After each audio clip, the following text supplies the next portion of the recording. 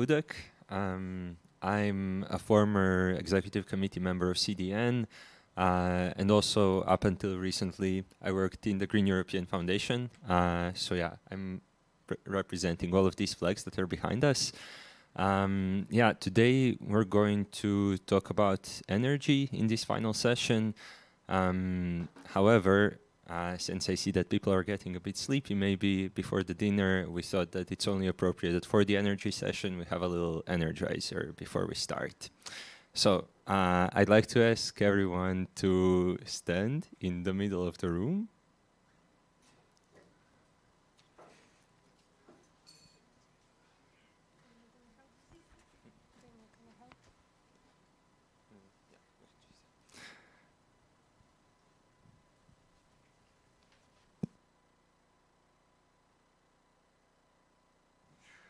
Okay, and let's do it like this. We're going to make a little line on this axis, and whoever stands here where Zhenya and I are right now, that means that you agree completely with the statements that I'm about to say, and if you stand all the way there at the bar, that means that you disagree completely. And basically we are going to have two sentences. So yeah, you position yourself according to whether you agree or not. So it's clear, yeah, if you agree 100%, you stand here. If you disagree 100%, you stand there. And the first sentence is, the more renewable energy sources my country implements, the more securities from external threats.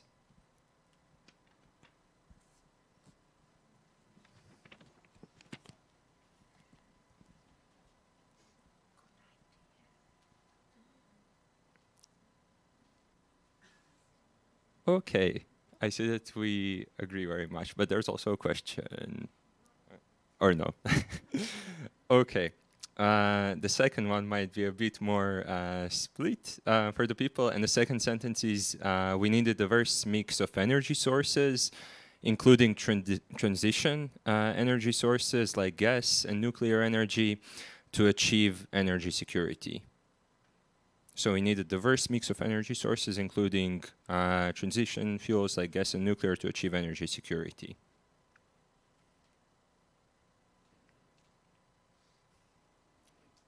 Okay, so we literally made the line from 100% disagree to 100% agree. So I think that this will be something interesting also for our speakers to reflect on later in the session. And the final sentence, which also might help you learn a bit more about your perceptions, is my country is doing enough in achieving renewable energy transition.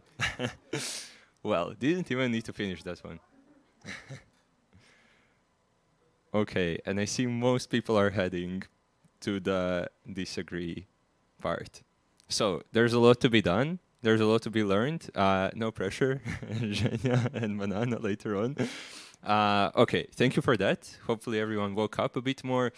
And I would invite you to take your seats, maybe in the front part. But before you sit down, try not to sit down where you were before.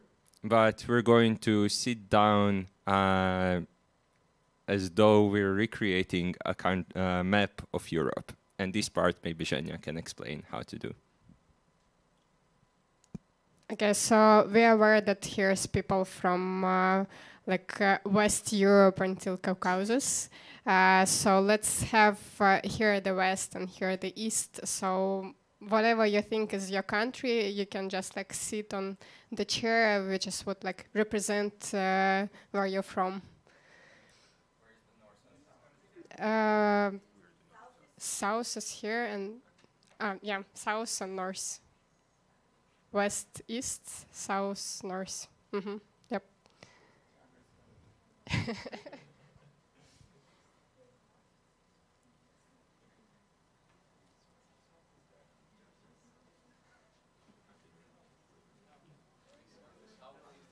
Yeah, I think everybody.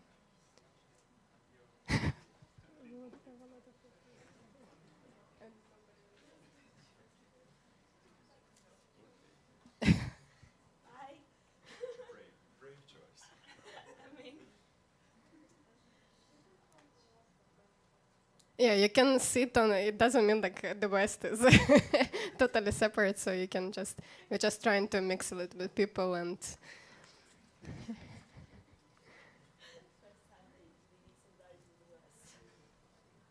Okay.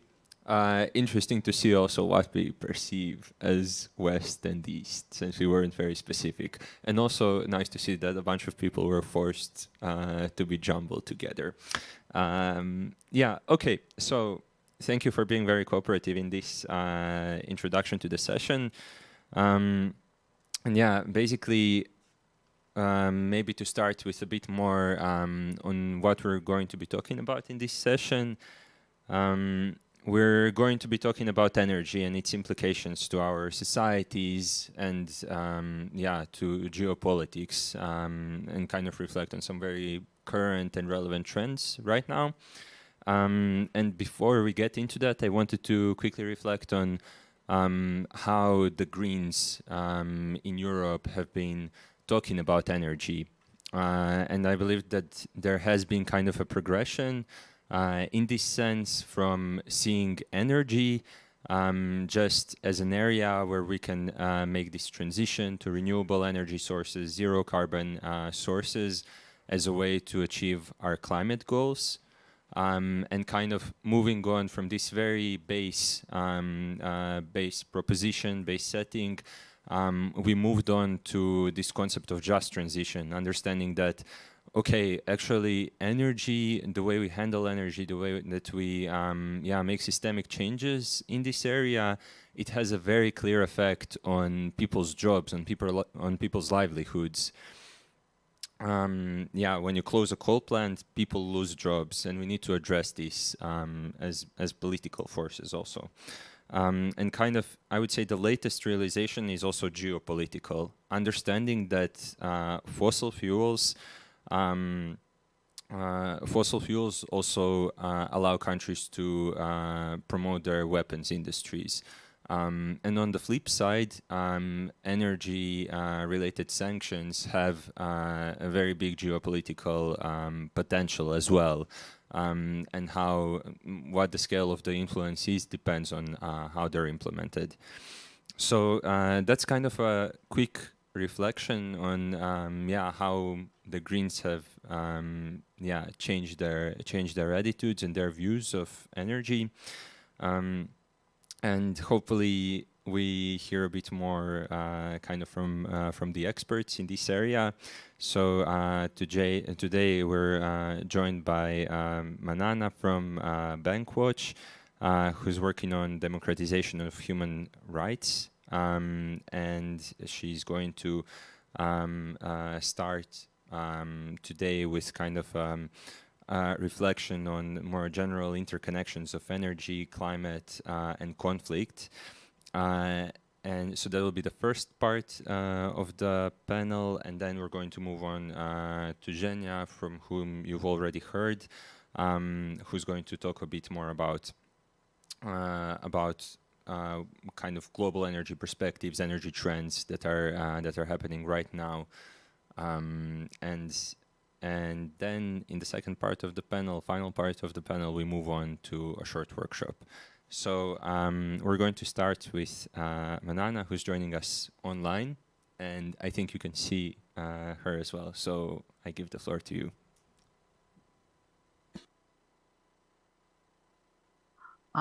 It's interesting to see how the young Greens are redistributing themselves from the West to East Europe, and they actually, where from I want to really start my intervention is that the application of the energy in geographical terms are really, really very important, because and if we take the Central and Eastern Europe, you know, from Caucasus to the Baltic countries, we will see that in each country there is something like preferential, which the people are, using as the forms of the energy people are using, but the same is applicates to the old member states, and if you will go everywhere in the world, you know, and energy really have the implication of the people's life, and how we live is very much defined by the energy we are consuming, and we are understanding what we are consuming. And if we speak about the coal mines in Serbia, or oil extraction in Azerbaijan, or the large dam in Georgia, Estonia, like for Latvians putting the wind farms in forests. Everywhere, at the end of the day, we have the impacts on our society. It does not matter, it comes through the impact on the biodiversity and protected areas, or it comes directly society in terms of affordability of the energy, access to the energy, access to the water, access to the land.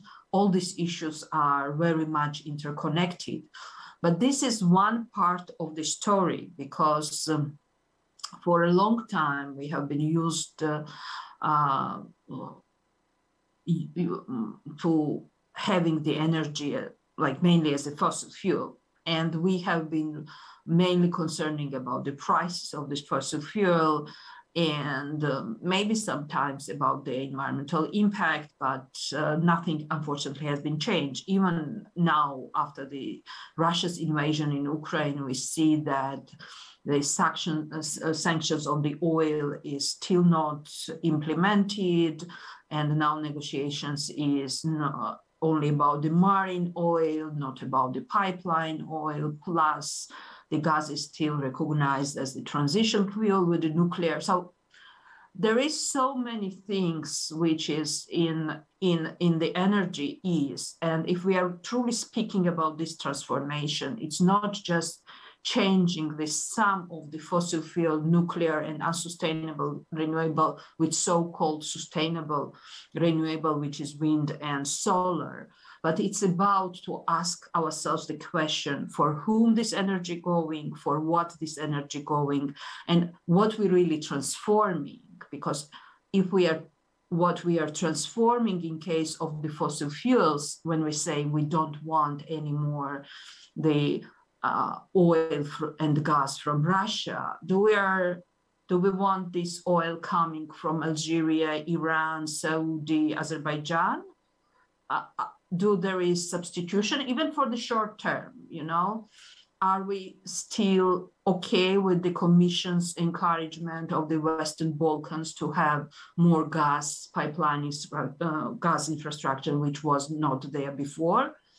Or we are really thinking how to ensure that this energy we are consuming is really sustainable, and it's really, really, how to say, it's not really based on somebody's tragedy. Because with this fossil fuels thing, we somehow accepted that oil regimes and gas regimes are supporting the dictatorship regimes, and we never really addressing that issue, because there is lots of the different studies about the oil cores, but there is also studies how the oil regimes have been easing for dictators to keeping their dictatorship, and there is really significant time which the oil regimes have been gifting, because they for the oil-rich countries. And the study says that if normally the dictators without oil can be overturned like in 5 years when they try to become dictatorships, in the oil countries this goes up to 11. But if you already have the established dictatorship regime, it's the oil regimes are prolonging that from 10 to 20, 30 years. So this is half of our life. So what we are actually doing, we are somehow depriving those people the right to develop in a way they want, because our addiction to the fossil fuels, or addiction to the nuclear fuel, or addiction to the coal, or addiction or any different type of the things, because at the end, if we not just transform, I don't know how many of you remember that there was this huge project which they tried to sell for a year, which was called Desertic, when they tried to construct the solar in the Africa, in the Sahara Desert, and it was good, and then provide this energy to the EU. These are things which I wouldn't name it, but in general, there is also the people who are living there, and these people are then deprived to the land and to the water, like it was happening in the case of the fossil fuels. So if we are really serious about the transformation as this, we really need to think about ourselves as vulnerable group of the people who really needs the access to the energy, not just to waste this energy and do all this luxury, but really ensure our normal life, but also thinking about those people who may we deprive if we are seeking different type of the addiction. So I will stop here, and I don't want to speak a lot, but I'm really happy to answer your questions, how all these things are going together, because energy, if we speak about the energy sector, this is the most problematic sector from the human rights perspective. It's the same like the mining. So energy and the mining are most human rights violations, full of the human rights violations and full of the deaths of the human rights and environmental defenders, these sectors. Unfortunately, last 3 years, the global witness shows that in energy and the mining sector, this death threat to the environmental and human rights activists coming to the Europe. And this is also the thing which we need to think, how much these conflicts we are created through our addiction to the oil. Doesn't matter, it will be Azerbaijan and its impact on Armenia, or how our addiction impacts the Algeria and Iran and everything, you know.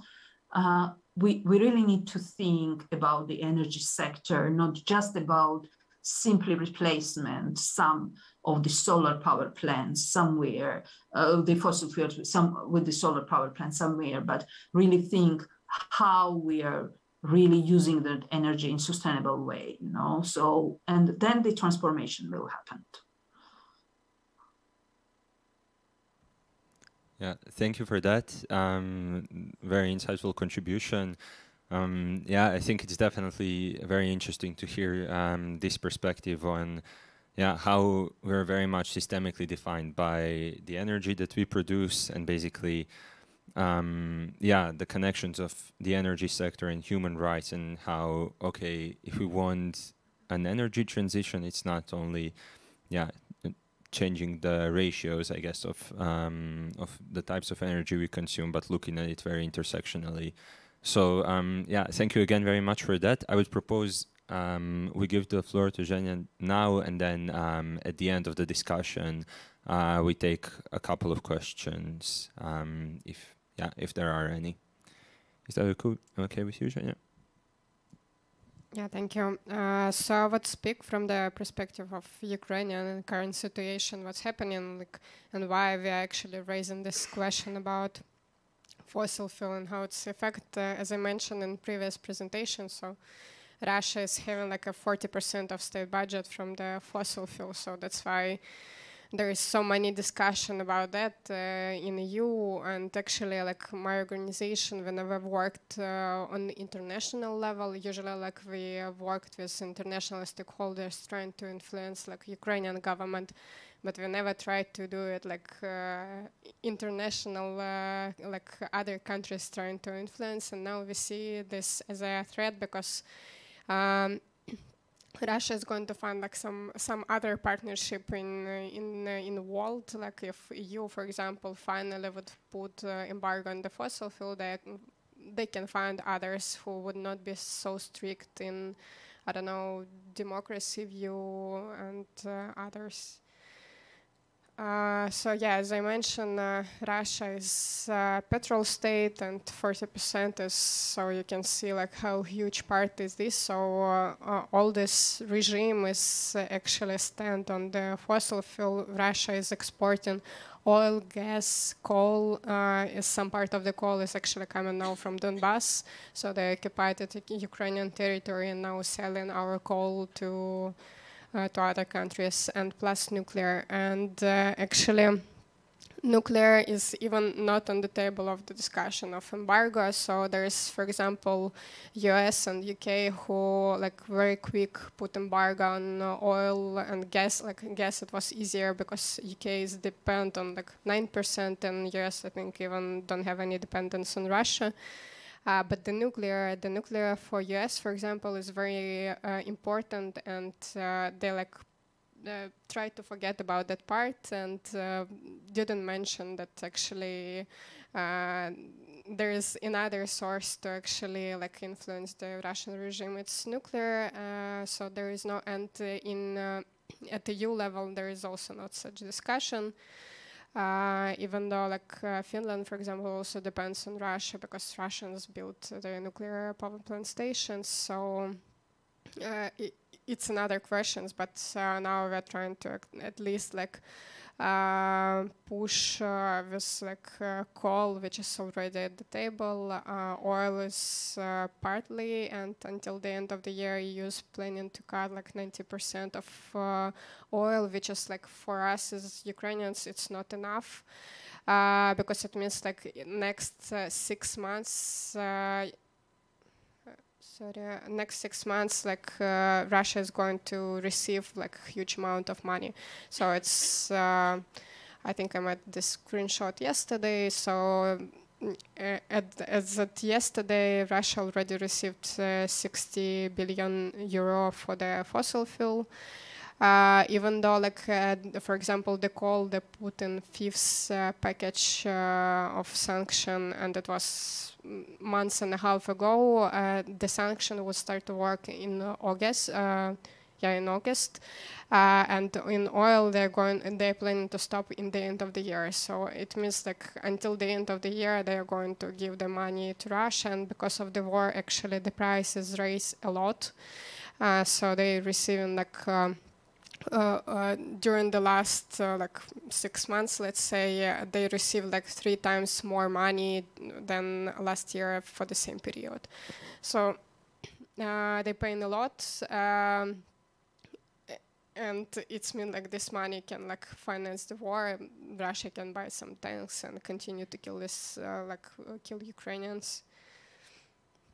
This I just wanted to show like it's on 2021, so it's estimate Russian military budget, it's 60 billion, and estimate amount of EU fossil payment to Russia. So actually it's a huge one. And when the war began, it was a big difference actually. So of course EU support us a lot, and without that support we probably like be in much worse situation than we have now. But compare that finance that Russia is receiving now from EU for the fossil fuel, Ukraine is get nothing. It's like not comparable, and that's why it's important like to find a solution, quick solution to stop this, to not give money to the Russia like now, so at least they can't like continue the war, they can't continue the propaganda inside the country, and so on. It's what I already mentioned. So what EU already done. So they put a ban on coal import, and it's going to stop in just in August. But the coal, it wasn't like the biggest part where like Russia given like earning money.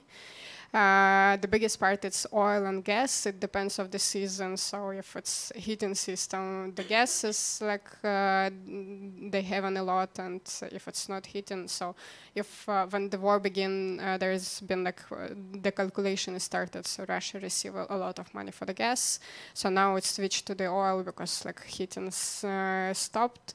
But still, like EU, for example, is having planned to fill their storage for the 90% until October or something like that. And of course, it would be like from Russian gas.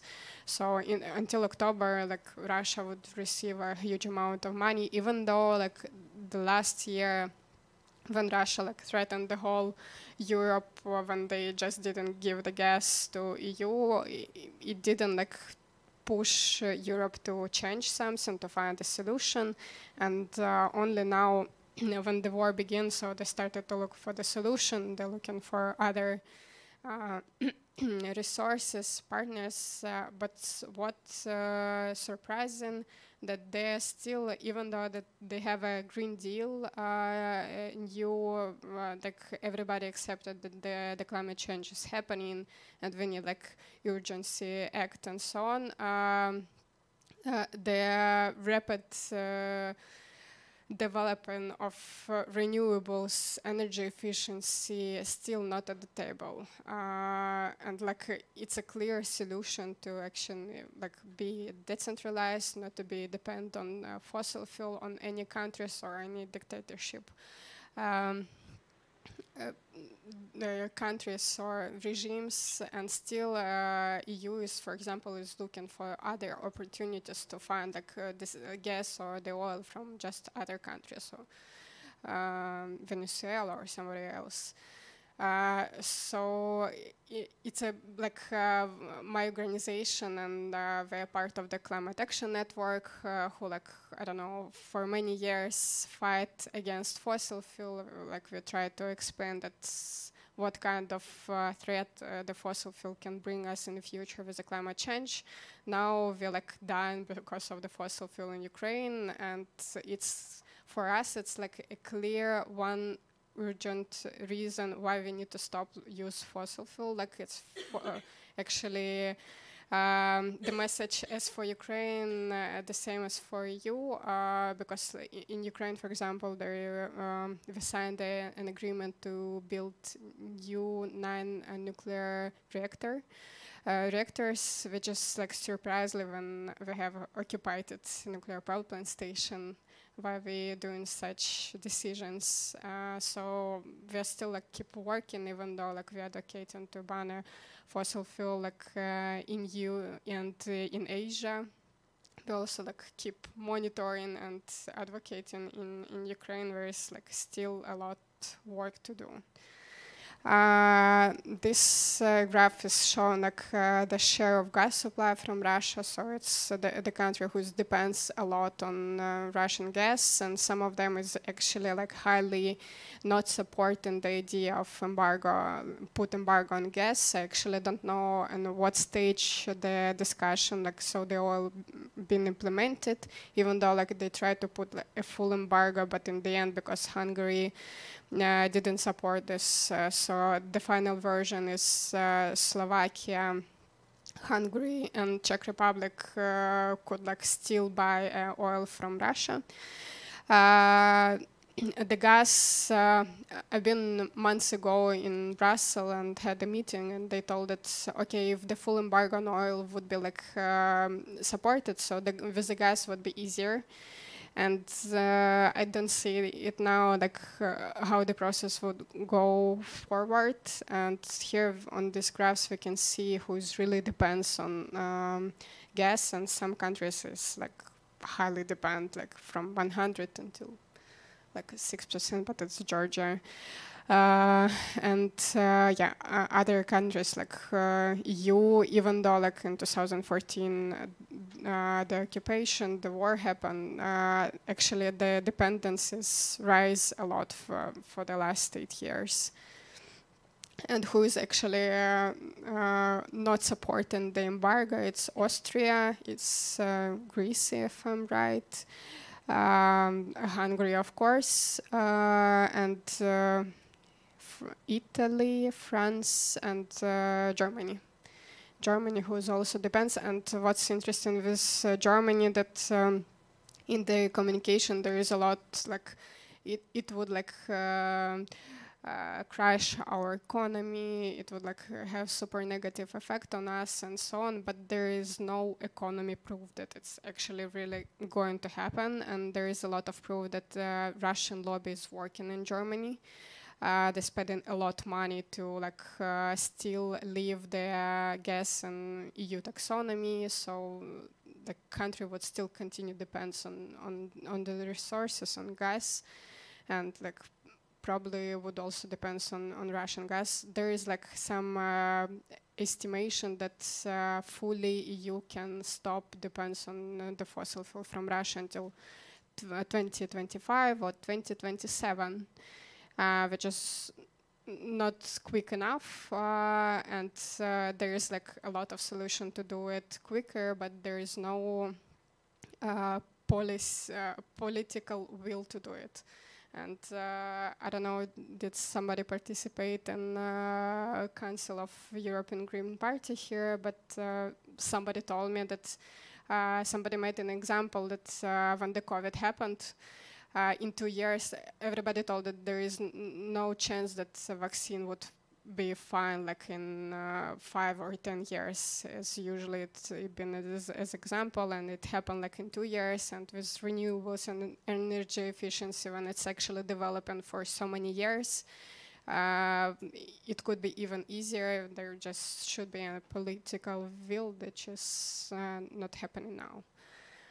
Here's another graph that gas embargo would hit Russian harder. You can see the percentage and like some other example that can also like affect Russian economy.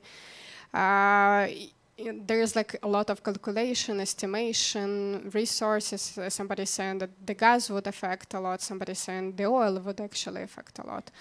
But clearly that everything should be like banned, and after it would really affect and like hit Russia so much, so they would not have a chance to continue the war.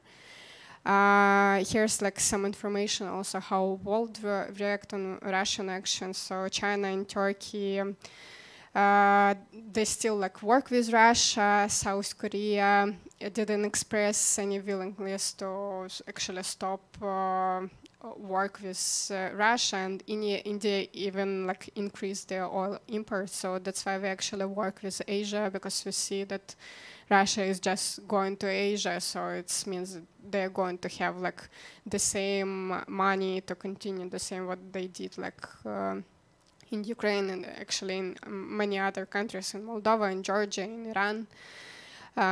So it's important to stop it. And Japan, who is actually like from one side is supporting us and they like announced about phase out, but still they didn't make like a clear deadline when they're going to stop it. So it's maybe in 5, maybe in 10, maybe in 20 years, or maybe even like in months, hopefully. And here's also graphs about like, so EU is putting oil embargo, but still like people are using oil, so they need to have it like from other countries. Or so you can see from where the chance EU can buy this oil. So it's Venezuela, Saudi Arabia, Canada, Iran, Iraq, Russia again, Kuwait. And other many countries who's actually affecting like the human rights a lot. There's so just to switch to another country, it would not solve a problem. And it's clear that we need like decrease the consumption of oil, be more efficient in using these nature resources to actually stop the situation in the whole world, to not prevent any similar in the future. Yeah, that's all.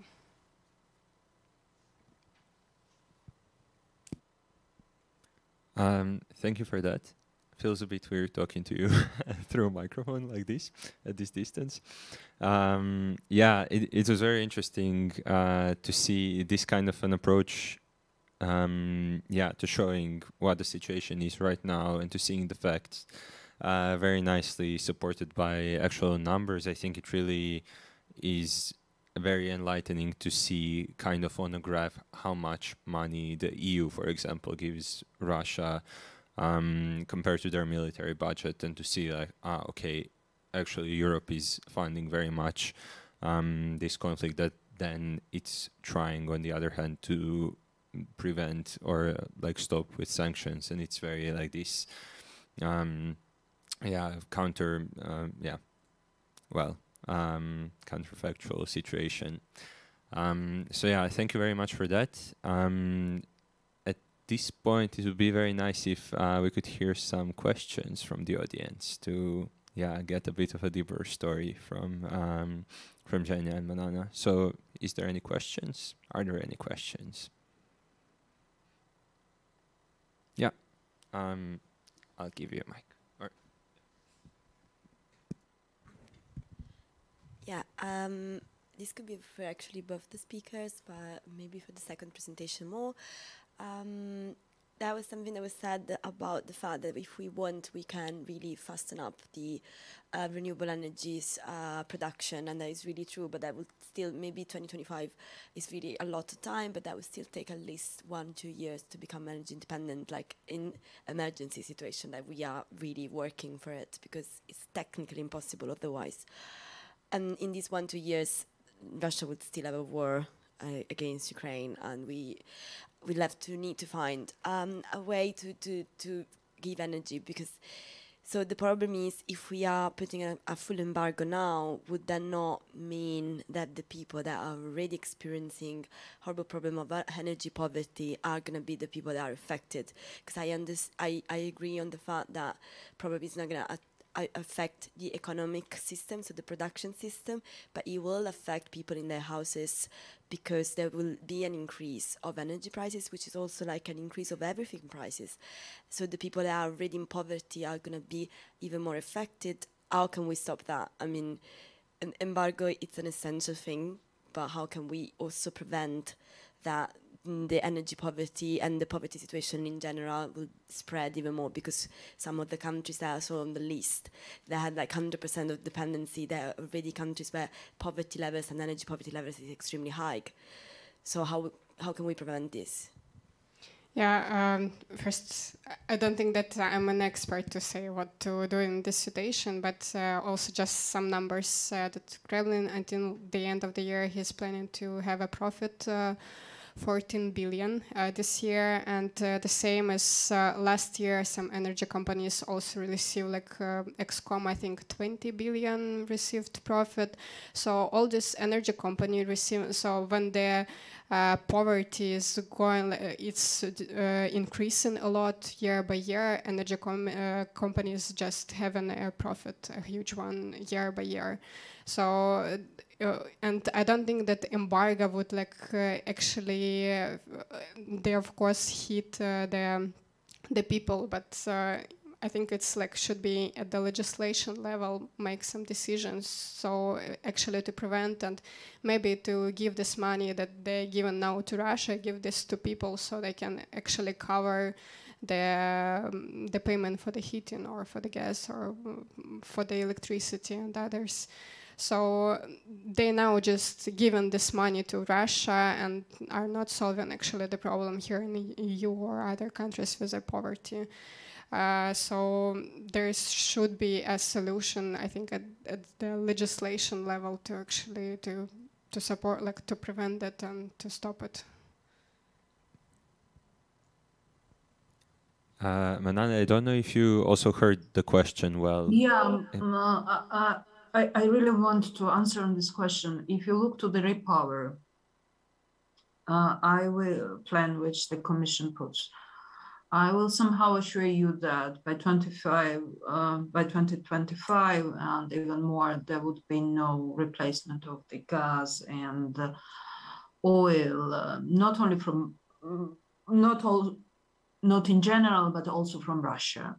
And there is, and these debates about how to replace that is going, it's not starts with the Russia's invasion in Ukraine, yeah?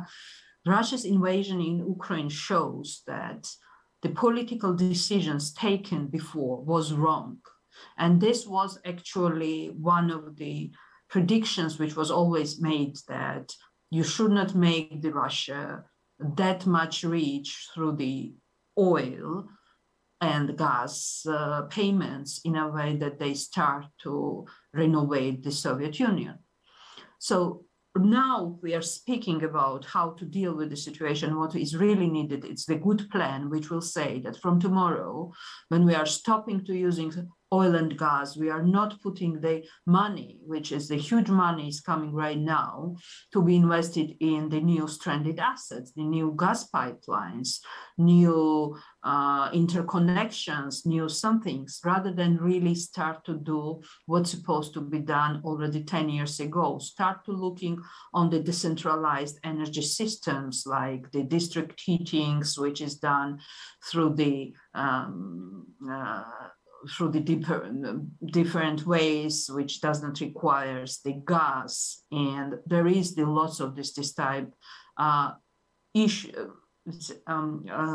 technologies. The problem is that right now these technologies are not enough and not accessible.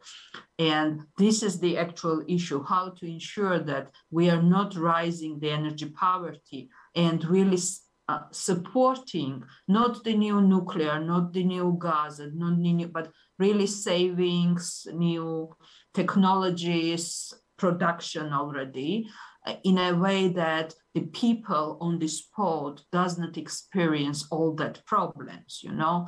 So right now it would be very difficult to like change everything together from one perspective, but from another perspective, if it would not be said very clearly that we are stopping using the oil and gas, that would not be changed. And the Russia, you know, tomorrow France will be start to lobby the Russia.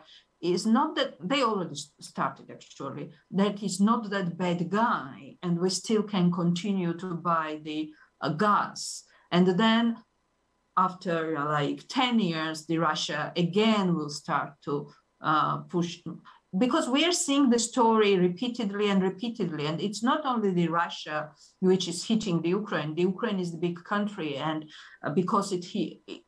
because of this war, it's really damaged overall global system. But we recently have the same type of the war in Caucasus, which lots of the people recognize. But at the end, we have lots of the died young people, both from the Azeri as well as from the Armenian side, yeah?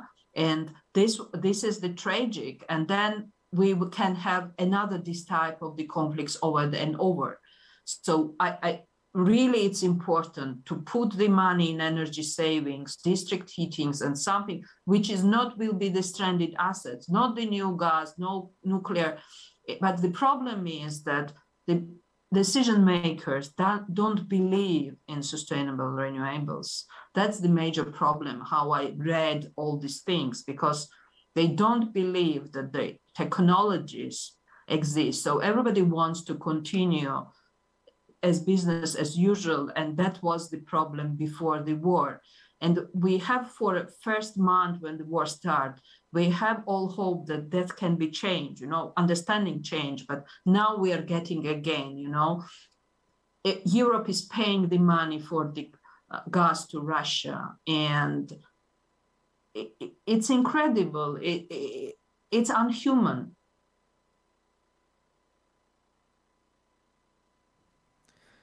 Yeah, I think that's definitely something to think about, how like these kind of status quo decisions also very much promote, the situation of crisis, which is constantly perpetuating. Yeah, I don't know if... Yeah, okay. Do you have a mic? I'm going to use the privilege of having mic near my hand.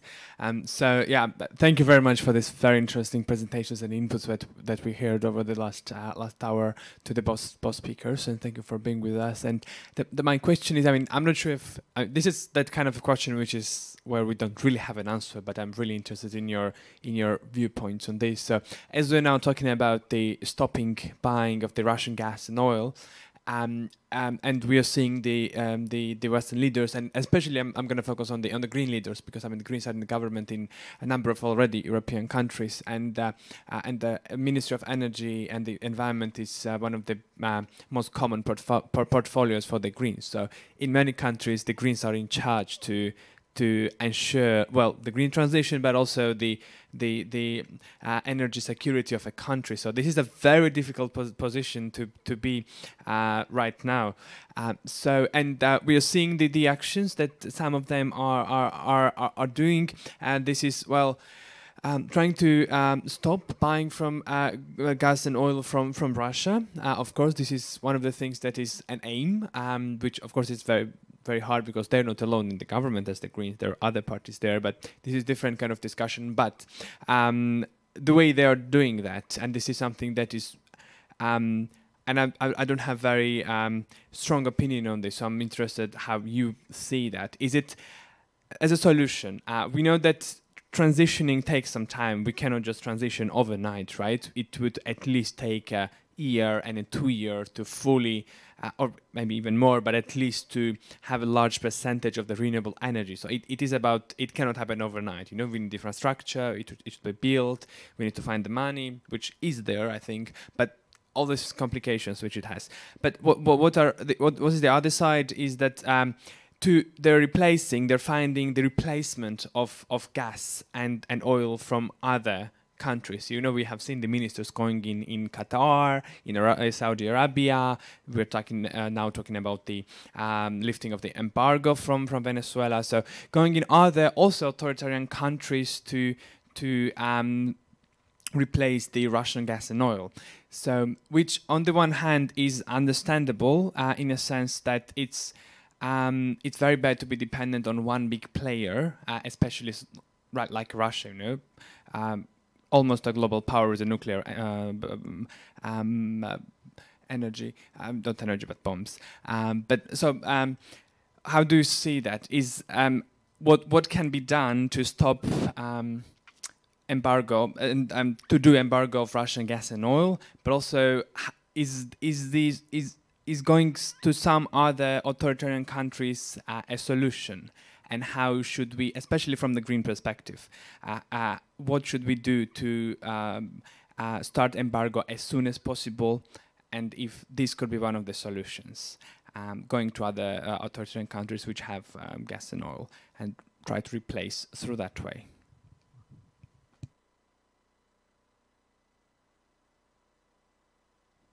Manana, you've been chosen to start first with this difficult question. Yeah, if the gas would not be recognized by the taxonomy as a transition fuel, and the same with the nuclear, then I would be maybe more easy for like replacement, yeah? But here, what we see now, we see very active engagement with the new infrastructures. So, and at the end of the day, this diversification is supposed to be happened like, I don't know, like maybe 10 years ago, yeah.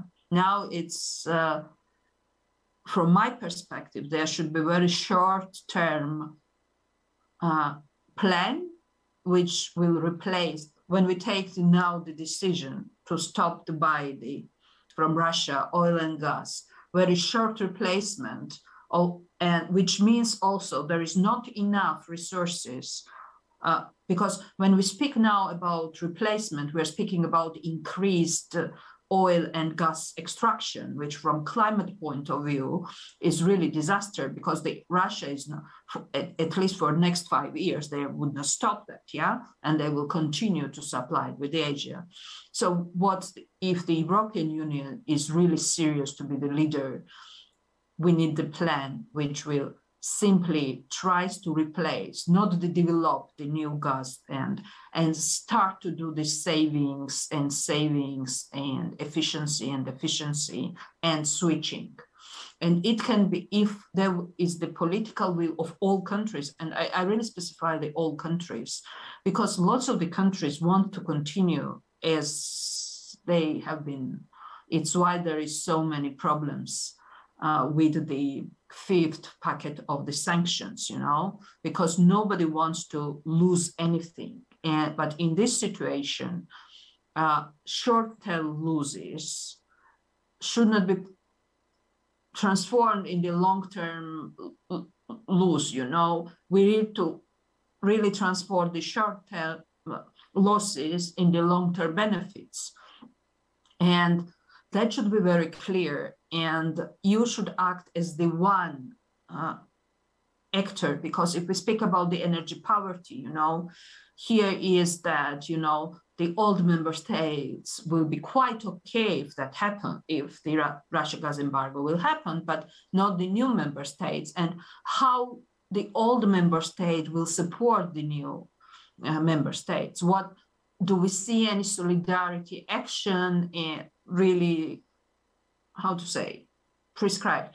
Of course, I'm sorry that I'm speaking too much. I have no very clearly developed recipe, but there is, I'm pretty sure that there is really very good recipes done by the different organizations and by different think tanks, and we can put everything together. But what is Yevheniia was really stressing about the political will.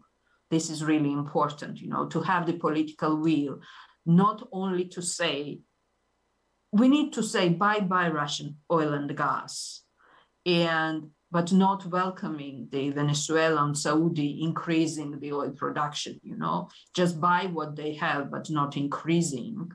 Because what now is happening, the company is going to Venezuela to start the new drillings. So, and can you imagine how many years their lobby will try to continue to sell that oil on the US or in the European market? So it should be, once decision should be taken, that not like it happens in taxonomy, but very clear decisions should be taken with very clear goals, or unless 2030 goals would not be reached, it's not possible, you know, by half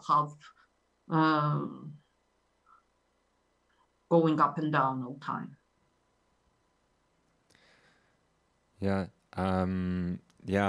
I think that that makes a lot of sense. And I mean, Yevheniia, it would be also interesting to hear a bit from you, and maybe also to build upon what you said and to put another layer to the question, which already isn't very easy.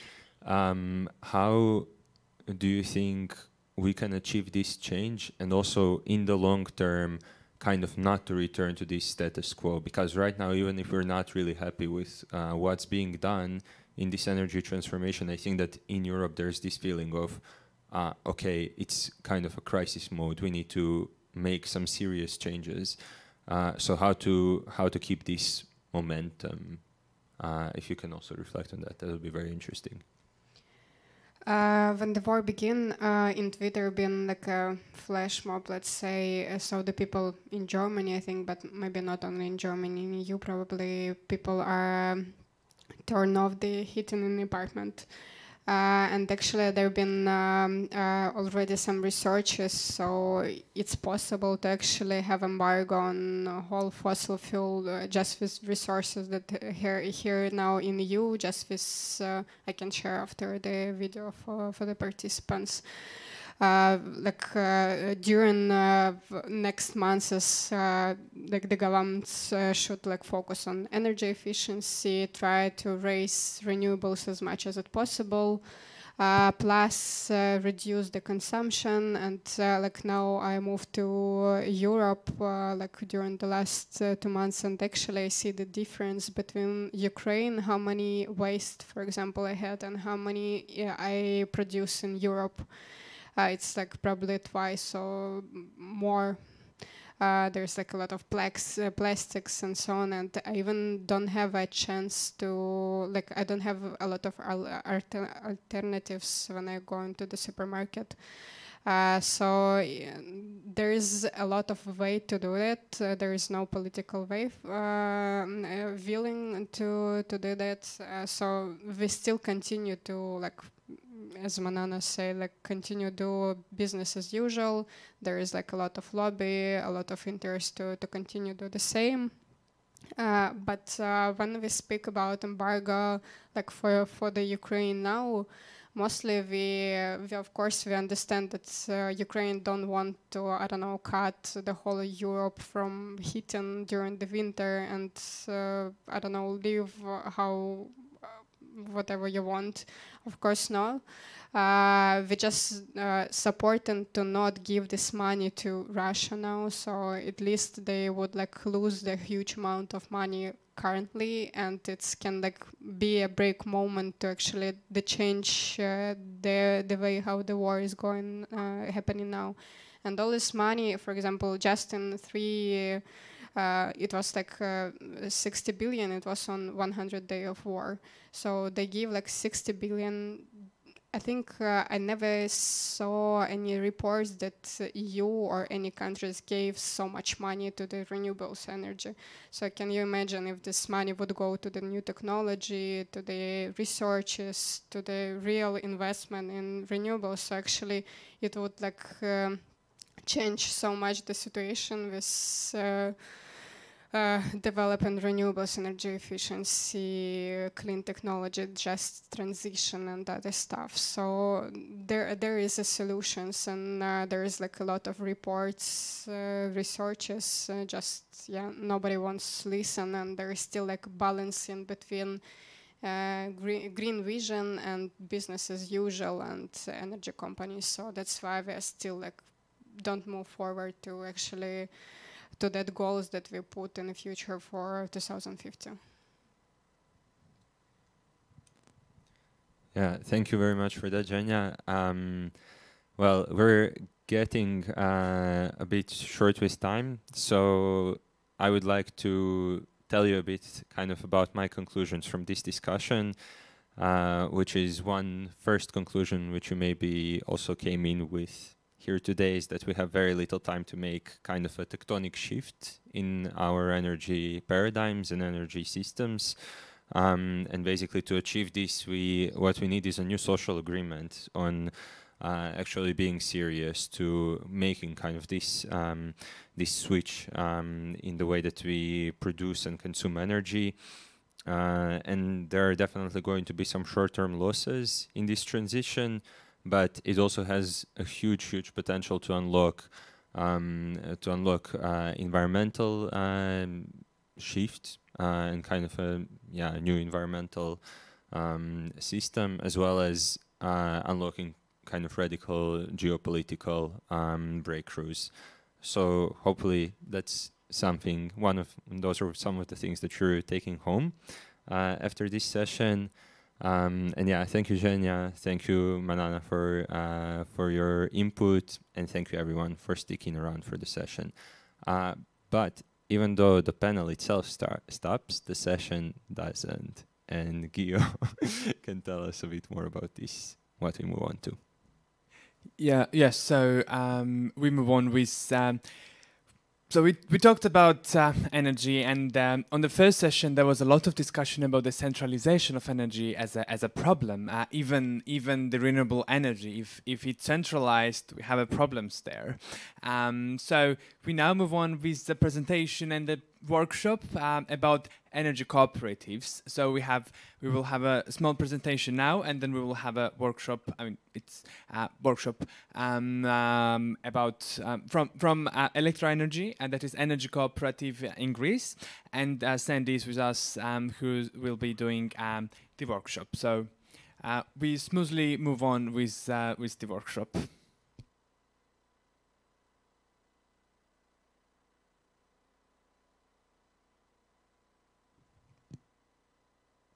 Okay, it feels strange that I'm alone up here. But it's fine. We're gonna talk about something. No, no, it's really fine. We're gonna talk about solutions. We've been having some really interesting discussions today, and at the last panel we circled around solutions and embargo and renewables and stuff like that. So I'm here with a solution. This is the good part. I will try to make it short and adapt to the time remaining. So we will have a shorter workshop, but I'm sure it's going to help you and inspire you maybe for ideas on how you can work on energy democracy, as we say it. So just a few things about Electra. Electra is a social enterprise, and we work towards a just, green and sustainable energy system, which will have people on the center instead of profit and big companies, which is nice. We try to share information and knowledge that we have acquired over the years. This is why I'm here, actually. And for example, if anyone is interested in traveling again in a few weeks, we will have a summer school on how to build an energy movement, a citizen energy movement in northern Greece. It's going to take place, and it will be for Balkan countries mostly, but everyone is invited. So we try to bridge the gap between the knowledge that the Western North Europe has instead of the Southern Eastern. And we know that, and we are poor countries in the East. Greece is one of them. So it's interesting to cooperate and try to develop together. So just to get the context before I dive in what energy communities are, as many of you or everyone, there have been some developments, political decisions and directives and laws that actually enable renewable sources of energy to grow. For example, we have the Paris Agreement with the infamous climate goals. We have the Sustainable Development Goals, and especially the Goal 7, which is about accessible, clean, and energy for all. Some others, okay. It's more of a national thing, the next two. But we have the recent Repower EU, which has an extensive solar strategy and the solar rooftops initiative and energy communities for the first time as an obligation kind of way. So we were trying to see what's going on there. And of course the taxonomy that is gonna affect the development of RES highly. So the turning point for energy communities was the package of directives for clean energy for all Europeans back in 2018. It was the first time that energy communities were recognized as legal entities and were given as an option for legal frameworks to adopt them or for citizens to get to know that collective energy is actually feasible. This was the time that Greece adopted the idea of energy communities into its legal framework. And we're talking again about a poor country. It's not easy for not a massive and power country controlling one, or I don't know, to adopt them. But for a small country with a huge economical crisis, it's not that easy. But we did it. And the reason I'm saying that is because we all get to work on these things, because energy communities are cooperatives. So the real thing is that not the governments don't have the obligation to actually develop them. You just give the opportunity for citizens to be a part of the energy transition and to form these alliances, as we say. The spectrum of activities is on renewable sources of energy. We will see them in detail later on. There are democratic entities because each one of the member has a vote and is equal to the others. And it can be profit or non-profit, it's up to them. And members can be natural persons, like citizens, like us, legal entities, small businesses, municipalities, like everyone that is actually part of society. You can operate on selling, on self-consumption, energy savings and efficiency, which is the first step to an energy transition that's gonna actually succeed. On education, on mobility, I mean electric mobility, of course, storage and distribution. So as you can see, is everything that is referring to the energy system, and it's now open for everyone to join. We're not talking about a closed sector anymore. I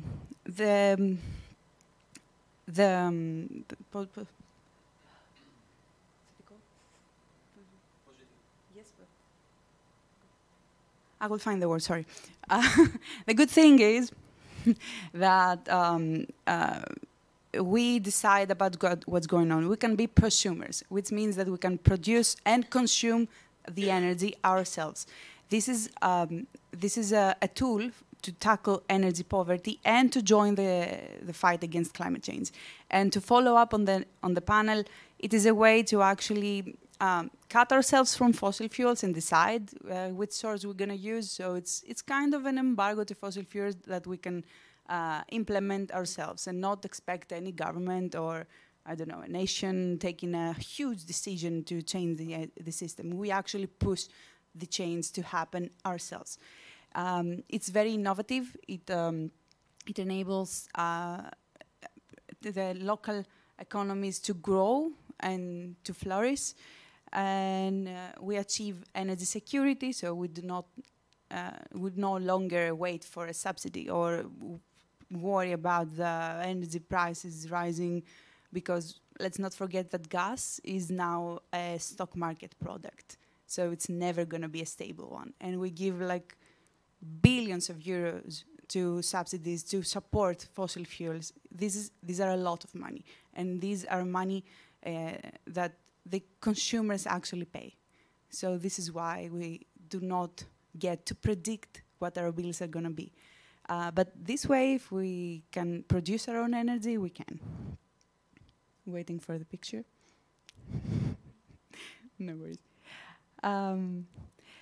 Of course, it's an entity that works as a business, so you need to have a business plan in order to give the members the safety of knowing what's going to happen and what revenues they're going to have, and it develops confidence. It's an easy way to have access to your financial ways and to recognize the weaknesses you have and to promote improvements to it. Yeah. So these are spatial characteristics. I'm gonna go through them quickly because, as I said before, an energy community actually decides for itself. You can, and usually people want to be transparent, of course, and want to form alliances in order to become stronger. And they are usually very inclusive. And the way I say that is because there was research conducted in Greece to see how many women actually participate in energy communities. And we found out that even though the energy communities want women to be part of them, of course, we saw that on the board of directors there were less, like for 76%, there were like 0 or only 1 women participating. this gets to change, and we have some very good examples. I'm going to go through them later. This can be changed because you get to decide who you work with. At the moment, we have more than 1,000 registered energy communities. Most of them are in lignite areas, which is really nice. It means that the people that are affected by fossil fuel industry want to make this change and want to push it to happen. We have 4,066 megawatts installed already, and many, many more applications for projects in just a few years. It's only been 4 years since we adopted the idea of the energy communities, and we had the framework. And we had some trouble at first because it wasn't easy to register an energy community. Still, we have some obstacles. But in 4 years, to have installments this high, it means that we can do it. I mean, it is possible. So, I was talking about some examples before. We have 4 examples of energy communities, very different one to another. Wenkoop is the first energy community that has women only as members. There are like 500 women now. I'm not sure that I remember the number correctly, but it's a very big energy community, and it actually empowers women to join the energy sector. We have ESEC. It's a very inclusive also energy community, and they work with farmers mostly and other sectors that are flourishing in the area. They actually formed the alliance to grow stronger. Minoan Energy in Crete, you see the island there. They actually have municipalities as members, but it wasn't municipality-driven initiative. There were citizens that grew more and more, and then municipalities and authorities actually paid attention to them and wanted to join. So now it's a huge community, and they do lots of stuff.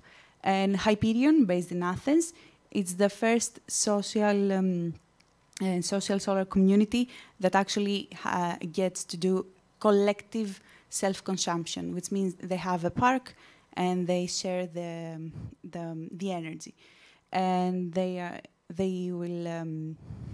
already have some members, some energy poor households, and they gave out offers for free actually, and they want to grow more. I don't know what I'm telling this in plural. I mean, I am a member of Hyperion, so we are gonna go bigger and try to include many, many more. So the global trend, as we say, is that we have active citizens, that we have clean energy, we have a democratic energy system, and energy communities actually meet all these expectations, as I said before, which is good. Okay, I'm gonna go back. These were just examples of some toolkits we had, but we are short on time.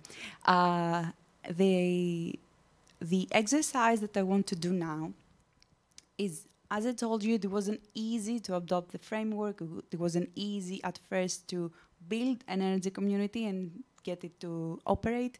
But we have overcame some of the obstacles, and we have the answers. So now I just want you, let's have 2 groups, and we're almost the same number, and try to think about obstacles that apply to your countries, to your societies and stuff like that, from lack of framework to I don't know how to convince people to join an energy community, something like that. And I want you just to write down all the obstacles and problems, and then we will discuss them and find solutions. So yeah, something like that. I'm sorry, it applies only to the people that are here in order to discuss them. Thank you. Questions?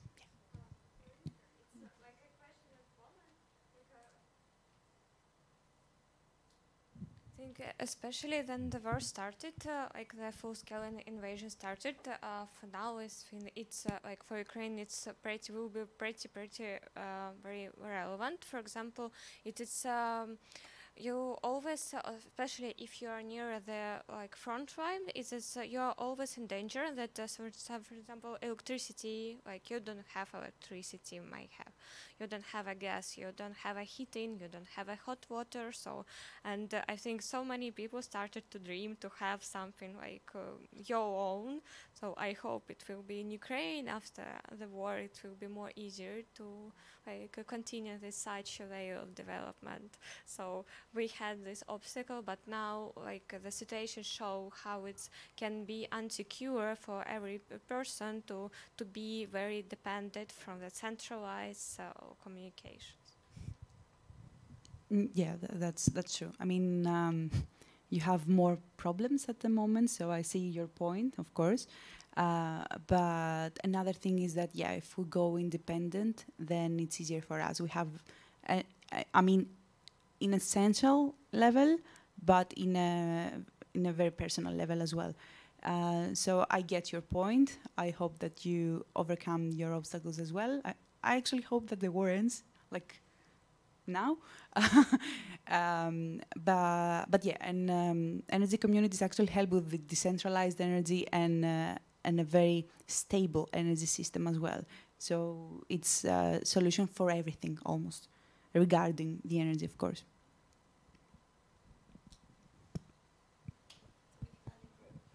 Cool. Any more questions before we go with the groups? Because then we will have to say goodbye to our people who are watching us online and are not here. So if there's any more questions, we can take a question and then we can move on with the group work. Okay, no more questions.